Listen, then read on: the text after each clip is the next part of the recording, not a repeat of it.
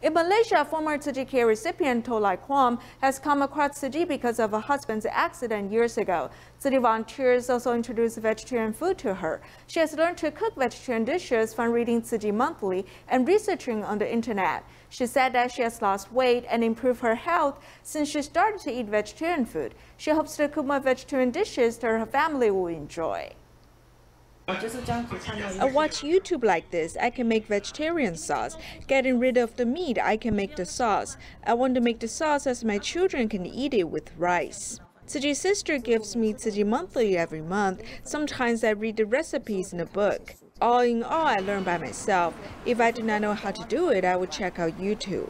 Toh Lai Kuan, who lives in Selangor, has learned vegetarian food cooking skills by reading Tzu Chi monthly and researching on the internet. I buy vegetables that are easily cooked. Do not ask me to cook vegetables that are hard to prepare. Toh Lai Kuan has come across Tzu Chi because of her husband's accident 4 years ago.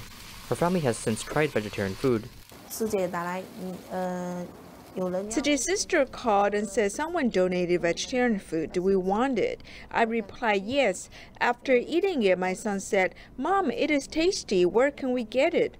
My husband also said that we should cook vegetarian food, as we haven't had it for days. I was surprised to hear him say that. Switching from a meat diet to a vegetarian diet, Toh Lai Kuan has lost weight and improved her health. In the past, I did not eat that much vegetables, and I kept getting sick. Now I no longer get sick. My skin has become smoother.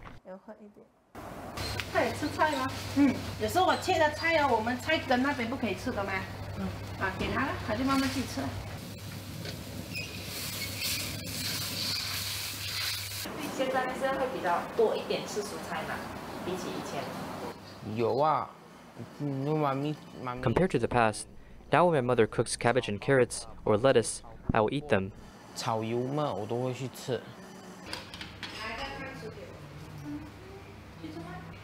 For Toh Lai Kuan, cooking healthy vegetarian food for her family gives her the most blessings.